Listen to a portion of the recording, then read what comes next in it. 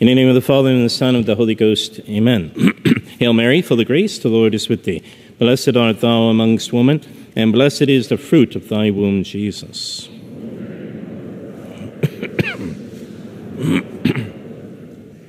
Saint Joseph, pray for us. Dear men, on this Sexagesima Sunday, we hear quite a long epistle about the life of St. Paul, and then the gospel that we hear every year, that we find in two places in the evangelists, both St. Mark's evangelist, the evangelist, his gospel, and that of St. Luke. Both gospels, both evangelists talk about the sowing of the seed. So first, the epistle, quite a life that St. Paul had, the life of an apostle, the life of a Christian, he who follows Christ. So I know that we have some suffering in this life and some difficulty, but do we have that much to complain about when we listen to the life of St. Paul? He who followed so intimately our Lord Jesus Christ. He was so taken just by reading the epistles. You see that he was so in love with Jesus. Everything he did was just for him. But what a persecuting sinner he was, and our Lord knocked him off his horse, and he responded. Maybe not so willingly at first, but then he did respond, and the scales fell off his eyes, and he came to see and become a good Catholic, a priest, apostle. There's a lot of inspiration and example for all of us in this epistle of St. Paul. Yes, not all of you men are called to be the apostle like St. Paul or even a priest, but should we not all be disciples of our Lord? And how, for you, you're much more intimately connected with our Lord. Outside of joining a third order or becoming a religious, you're part of the Holy Name Society. You're upholding our Lord Jesus Christ. You're meant to love him, like St. Paul. Years ago, in 1927, Father Francisco Vera was executed for celebrating Mass in Jalisco. And here's what he said. O Christ the King, with ardent jubilation, we swear faithfulness as generous, noble vassals. Speak, therefore, in order correct and command with power. Ask of us our blood and our lives, for they are yours. For we belong entirely to you. We are resolved to give them to you in order to defend your banner until your wounded heart triumphs and is exalted, reverenced in his love forever. Now, those were his sentiments, but they were the sentiments of many other men and even women, because that is the connection they have with Christ, and this is actually from the consecration of Mexico to the Sacred Heart. This prayer. We belong entirely to you. We are resolved to give to you give them to you, our blood and our lives, in order to defend your banner until your wounded heart triumphs. We're not there yet. The triumph of the Sacred Heart of Christ the King has not happened. In little places you can see where it bears fruit. In the homes of you who have enthroned your homes to the Sacred Heart. In some little societies, maybe like our little parish of Our Lady of the Angels, little corners of the world, there is a triumph of Christ the King. But ultimately, we cannot rest until everything belongs entirely to him. And we will use our blood and our lives for that. We are resolved. A few things like this will also be said in the ceremony of today, so look closely at your booklet, especially you new men.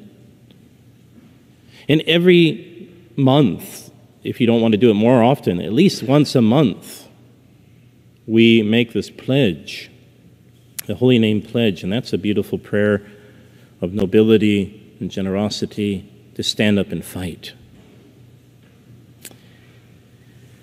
In the Gospel of today, the epistle gives us the model, St. Paul. I tell you that we must give our lives and our blood to be like St. Paul and to love Jesus. But in the Gospel today, we take a little bit of a different turn, meaning we have to be disposed for what God gives us. And the sowing of the seed, who sows? It's our Lord Jesus Christ. He's a sower. And he's always sowing good things for us. We know this primarily as grace, the divine life, but also gifts that are supernatural. Maybe the gifts of the Holy Ghost, maybe other free gifts of God that we don't give a name to, but that we know we've benefited. So our Lord sows, and then he's sowing to see who is disposed, who will receive, and how will he receive, and how long will he keep the seed. And we hear about that, and our Lord explains it in the gospel, different types of souls, different dispositions of soul. And woe to us if we only end up like the first two. Those who are just hard to God's sowing, nothing ever happens. Or maybe those who jump at the opportunity, but there's nothing to fuel or to irrigate or to manure those seeds so they never grow. And you see, you have those different types, all the way down to the last one, which we hope we can be. That whatever our Lord puts in our soul, it will bear good fruit. Who determines that anyway, whether it bears good fruit? We. Our Lord is the good God. I've told you before that he is as though the ever-nourishing Holy Trinity is pouring out upon us as though from a pitcher all of his gifts and graces, and then all of those who are underneath that will all receive in different degrees as how close they are to that stream, how many of them put up an umbrella, how many of them move away from it. That stream of grace, the stream of gifts, the stream of divine life that comes from God, the sower, hopefully finds root in our souls. You should do something today, dear men, as you kneel here, as we go through these ceremonies, as we celebrate this Sexagesima Sunday. You should ask yourself, what are the good things and great things God has done for me already?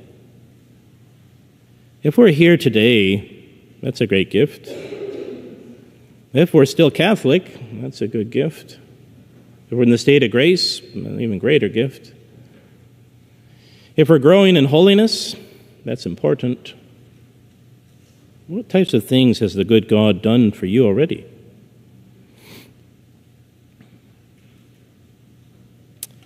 So you want to be disposed, especially the men, but all of us here. We wanted to be always disposed to receive God's good seed. All of those gifts and graces. But then we must go a little bit further. And of course, it's not talked about in this gospel today because it's not the point. But it's a very, very last line, isn't it? Almost. Where we say,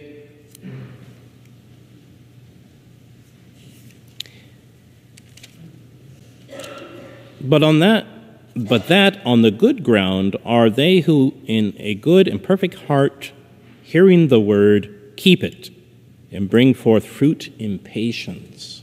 So that last line, last few words, fruit in patience. Sometimes in our spiritual life, we want to be saints yesterday. And we're not saints yesterday, then we just throw in the towel. So what's the use? It's too difficult. If it doesn't come immediately to us, the good results, then we throw in the towel. We must bear fruit in patience. Just yesterday, when we had our little question-answer session down in Garden Grove, that was one of the questions. How do we learn patience? What should we do to be patient in this world? Patience, dear faithful, means a willingness to suffer. Patio. We will bear fruit in the degree that we suffer well. We bear the things that we don't like, the things that rough us up. How well do you bear those? And you will be able to tell yourself, find out how patient you are. not always easy. We may find ourselves patient in one moment and then impatient with something else. And so we find we're not always consistent and we're not saints. Not yet. But again, bear fruit in patience. So we see the little fruits come, we hold on to those, and we keep practicing this patience. And what goes with that, dear men, is you also must be sowers of the seed. You're not priests. All of us here are baptized Catholics, or soon to be, because we have some converts here. You must be a sower of the good seed also. In your own measure, what our Lord gives to you, you give to your neighbor. And you see, all three virtues today are given to us, shown us. Faith. Faith in our Lord Jesus Christ, that this all makes sense, that there's a purpose for it.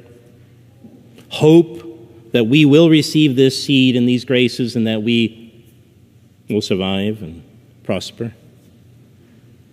But a good prospering tree is really half of what it should be if it never bears fruit.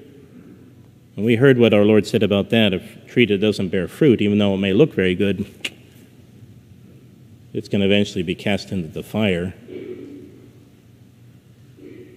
But what about the tree that prospers and bears fruit? And that is charity. When the fruit comes out on the tree, does the tree eat it? No. Somebody else eats it. So you think about that, all of you, dear faithful. When you bear a fruit that God has given you in patience, what happens to it? What do you do with it? Hopefully it's good for someone else. A family member, a friend, maybe even an enemy. Who's going to eat of that good fruit that I produced? Your example means so much, men, in the Holy Name Society. Think of the fruits that you can bear for the good of this parish, for the good of your families, for the good of your extended families, for the good of California. It only starts in little seeds, and here we're just a little seed here at Our Lady of the Angels, just a little seed in the big cosmos of things. But it can bear great fruit and patience. So practice that patience. Pray to Our Lady and St. Joseph, who certainly were very patient people, knew what it meant to suffer well. And then be ready to receive the indulgence of today. All of you new members receive a plenary indulgence for entering the Holy Name Society. And all of you other members, when you renew on certain dates, especially the Feast of the Holy Name, and other occasions you can receive partial indulgences. So be ready for those indulgences by your own good, frequent confessions and communions, getting rid of sin so that you're always receptive to the good seed. In the name of the Father, and of the Son, and of the Holy Ghost, amen.